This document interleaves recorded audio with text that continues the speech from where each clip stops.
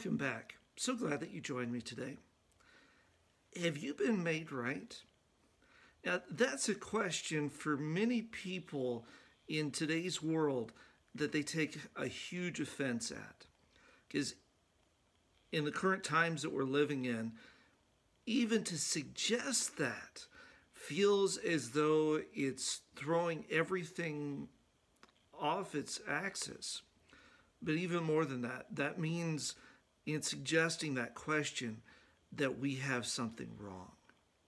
You know, we continually forget that we are wrong. Whether we like to admit it or not, there is a problem within every single one of our lives. However, even with saying that, though that there is a problem, we know that there is a solution as well. That solution is within Jesus himself. It's important for us to go to him moment by moment, asking him for his help.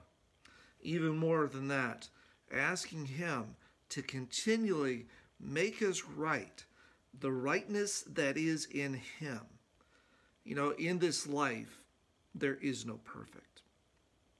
But what we can be asking for and what we should be asking for is the permanency that is in Jesus Christ. Too often we're going to forget that. And even more when we look at the very fact of being made right in something, and being made right once again. This is going to be an offensive thing to many people. And even more, it's going to be very offensive to many people in our family of faith as well. It's for us to choose how we're going to go, and even more, how we're going to respond as Jesus continues to ask us these questions. Today's verses come to us from Romans chapter 5, looking at verses 1 and 2.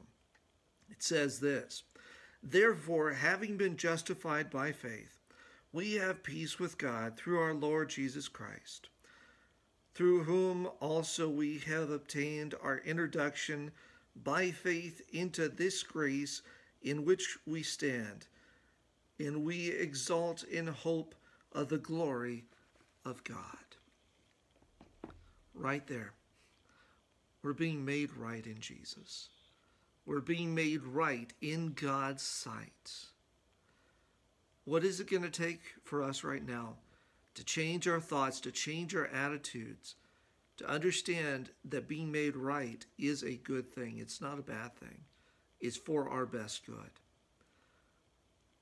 Our challenge continually should be to allow Jesus to control our thoughts, to control our minds, to control our actions, so that no matter what's going on, we will be continually ready for the moment when he makes us new.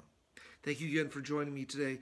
I look forward to seeing you next time as we continue to study God's Word together. God bless.